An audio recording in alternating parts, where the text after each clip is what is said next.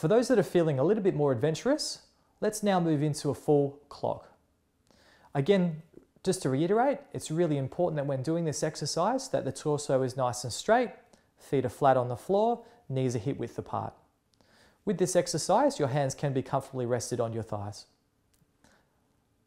From here, you want to rock the hips forward, then to the side, backwards, to the opposite side, and forward.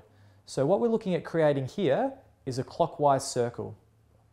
Ideally, we should be able to do this 10 times.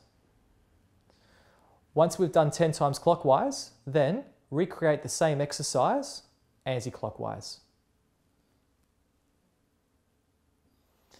We're now comfortable with how to sit on the posture stool whilst also doing some basic exercises.